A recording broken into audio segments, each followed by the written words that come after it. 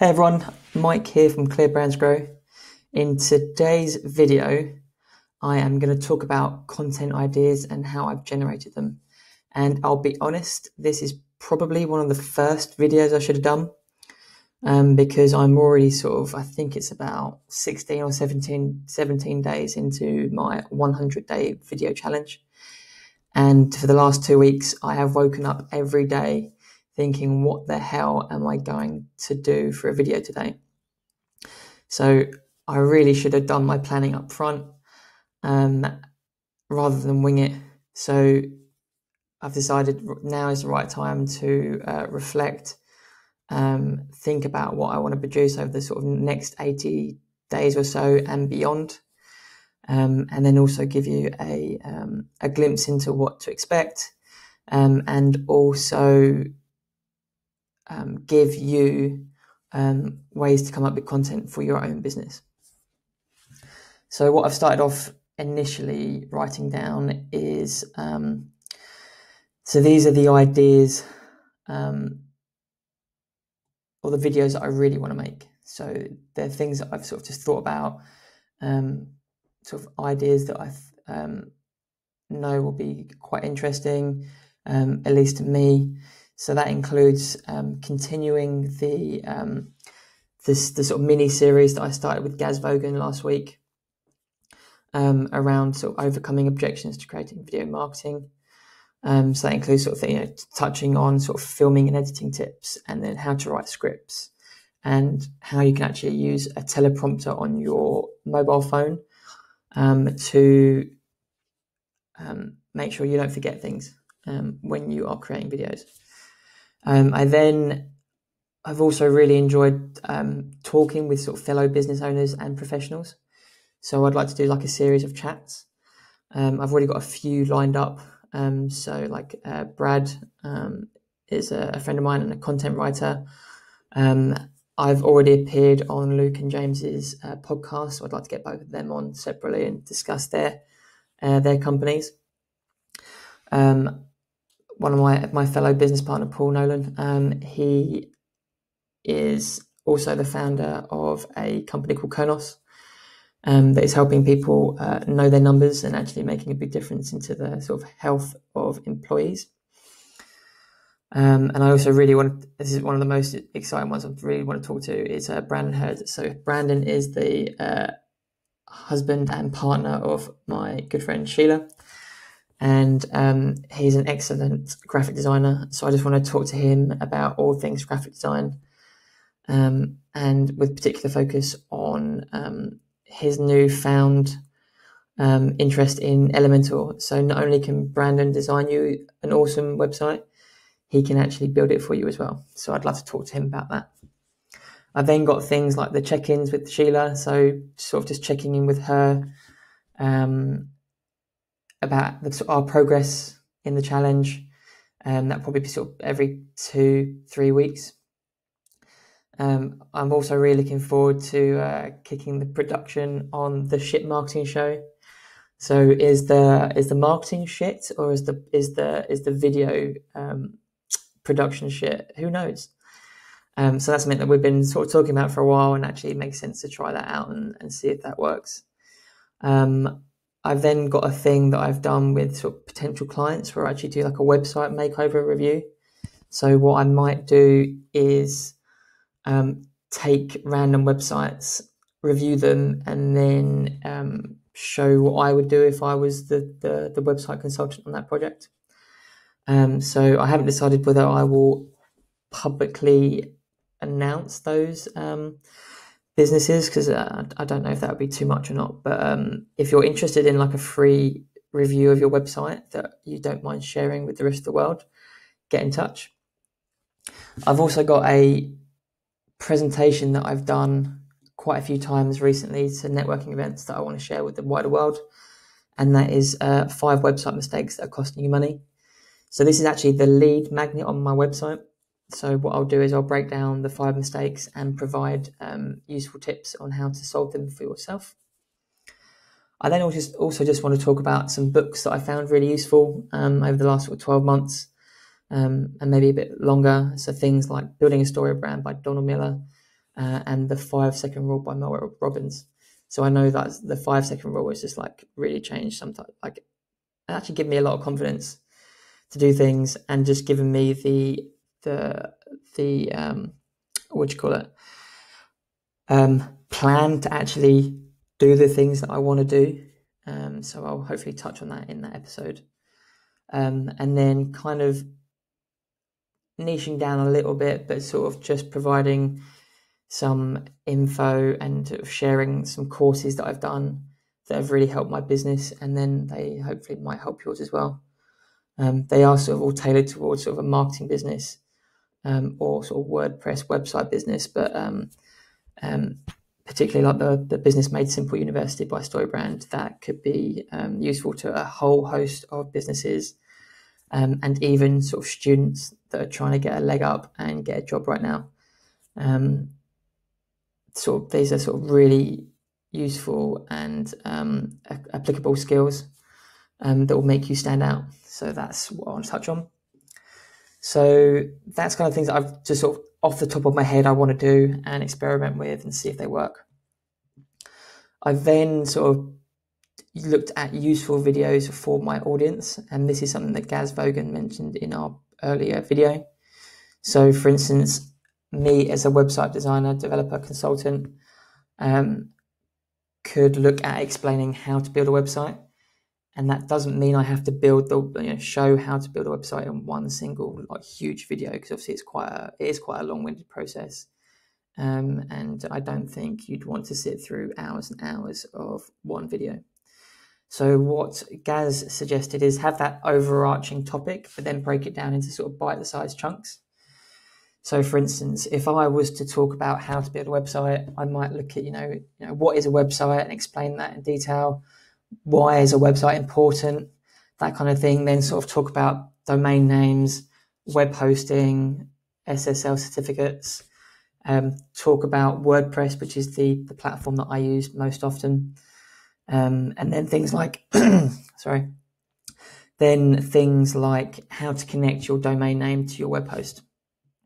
So things that are useful, but not overwhelming.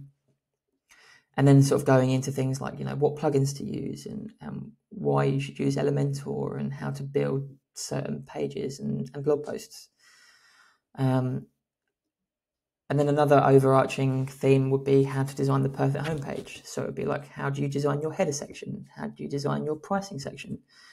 How do you design the footer of your website? Those kind of things.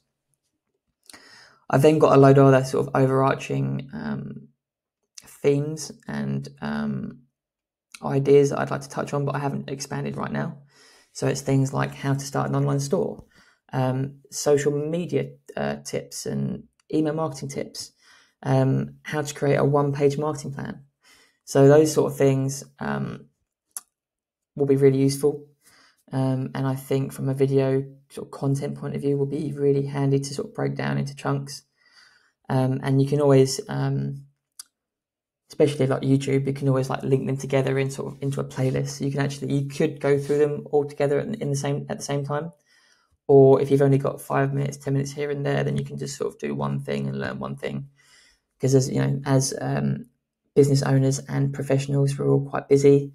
So we don't always have a lot of time to dedicate to learning and development and our own businesses. So if I can give you short tips and things like that, that'd be great. I've then got an idea for content generation from Marcus Sheridan. So Marcus Sheridan is a business book author, and he has something called the Big Five.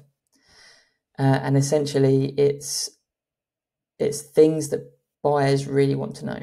So it's that sort of it's the things that buyers really care about. So according to Marcus, buyers, no matter sort of what products or services they're buying, they have 5 questions that they want answering before they contact a business. So they are, how much does it cost? What are the problems with it? How does it compare with my other options? What's everybody saying about it? And what's the best it? So they're the 5 things that every buyer, no matter what they're buying, want to know.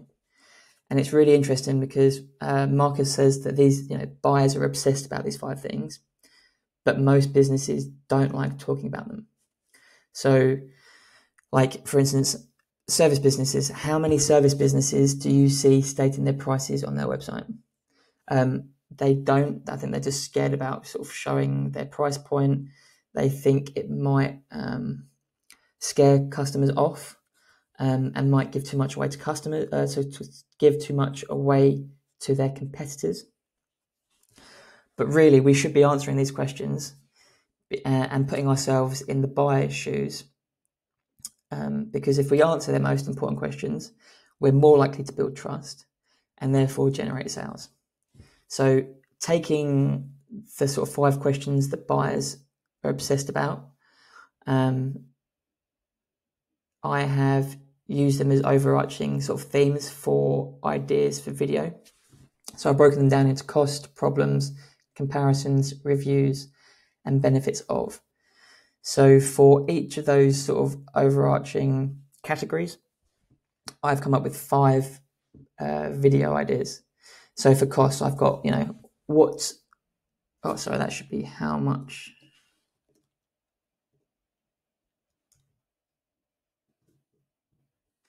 That's how much does a website cost?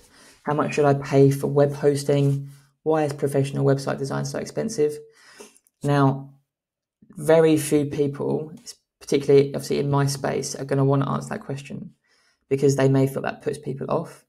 But if I produce a video on that, I'm going to obviously position myself as someone who's trustworthy, someone who appreciates that we can be expensive, especially when you compare us to like DIY routes. But then if I can explain why that is so much more, we are so much more expensive, then that'll just, we're trying to be transparent. We're not hiding anything. And at the end of the day, this is why it costs so much. And hopefully you obviously get a better result than if you did it yourself or went to someone cheap. Then obviously touching on things like how much does a domain cost? Is a website care plan worth the money? And then for sort of similar things, problems, what happens when one website crashes? What are some problems with WordPress, that kind of thing. Comparisons are quite interesting. So if you can compare yourself to similar services or similar solutions. So for instance, in this, comparing me as a website agency versus the DIY route, then comparing sort of my preferred platform, WordPress, to other platforms that are out there.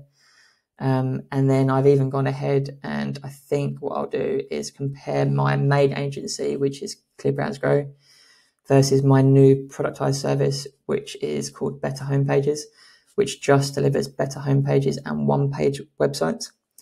So from that point, it'll be interesting or be helpful to explain why you would choose one service over the other. Then we've got reviews, just reviewing sort of, website platforms and plugins for WordPress and website hosting suppliers. Another interesting idea for this sort of category is maybe create a video on your sort of recent website or sort of recent reviews on Google My Business or Trustpilot. So that could be a good website idea, is just sharing other people's reviews of you as a business. And then finally, best of. So, what's the best website platform? What's the best web host? What's the best mic for videos? Some of this will probably overlap. So like best ofs might overlap with comparisons, but it's just all about, what will people search for? So some people will search for WordPress versus Shopify, but other people will want to know what's the best website platform.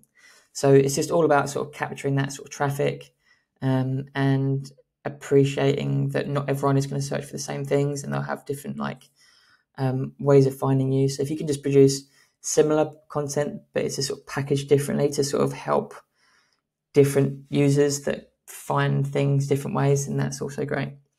So that is it for today's video.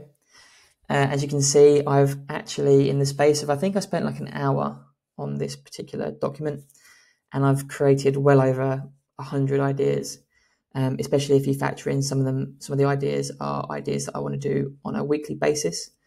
So actually now I've got a whole host of things I can do when I wake up first thing in the morning.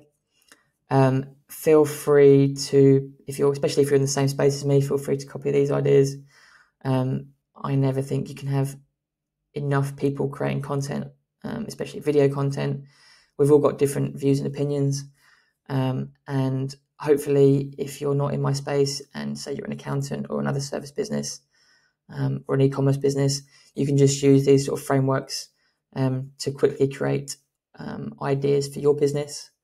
And then you've got no excuses not to go and create your video content. So that's it for today. Thank you for watching as always. Feel free to follow me on Instagram, LinkedIn, and YouTube, and Facebook. And if you have any questions, just drop them in the comments below or send me a message. So I'm Mike from Clear Brands Grow, website consultant, and I will talk to you soon. Thanks, guys. Bye.